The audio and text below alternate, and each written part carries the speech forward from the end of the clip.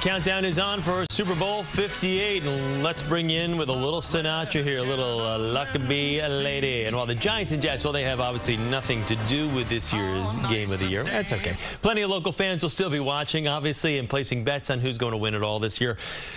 Close to 70 million American adults expected to get in on the action. The American Gaming Association predicts fans will wager more than $23 billion on this year's face-off between the Niners and the Kansas City Chiefs. The AGA is the gaming industry's national trade group. Their vice president, Kate DeBon, joins us now with more. Kate, good to see you this morning. Good morning, Chris. All right, so the NFL once frowned upon sports betting. Now they have embraced it wholeheartedly. And this year's game taking place in the capital of gambling, Las Vegas, something 10 years ago you never, ever thought was even imaginable. Do you think the numbers predicted could be even bigger for this Super Bowl than what people are already thinking? It's a really exciting full circle moment for our industry. 5 years ago, legal regulated sports betting was limited to Nevada, and today we're in 38 states and D.C.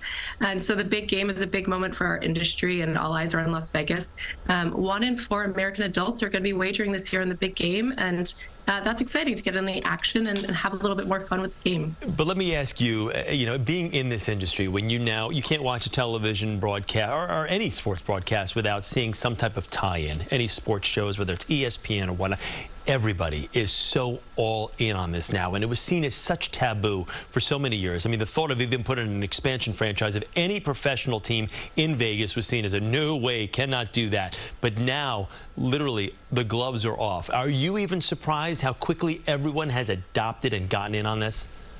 So the thing is, Americans have been betting on sports as long as there's been sports to bet on. The difference now is that it's in a legal regulated marketplace. And so I'm not surprised to see the leagues and media embrace this new opportunity because it's happening in a way that there's oversight in 38 states and D.C.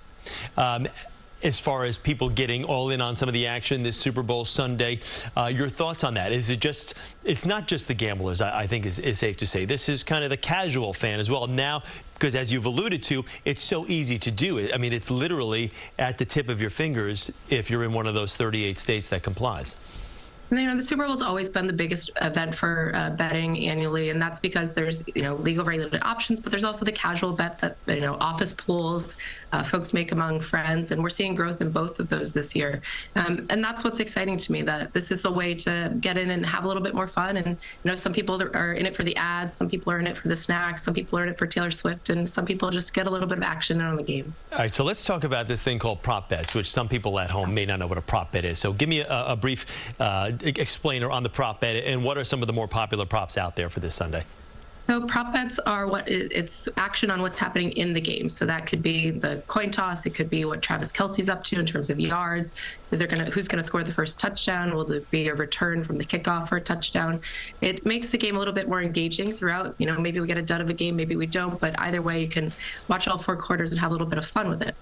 Would one of those prop bets potentially be how many times you're actually going to see Taylor Swift cheering in the box? This might be one for the dads, Brads, and Chads, as Taylor says, but no legal regulated sportsbook is offering any action on Taylor Swift. We're focused on what's happening on the field. Okay, all right. Well, that's a good one for now. We'll see what happens. Everything is subject to change, of course. Kate, thanks so much. We do appreciate you taking a couple of moments.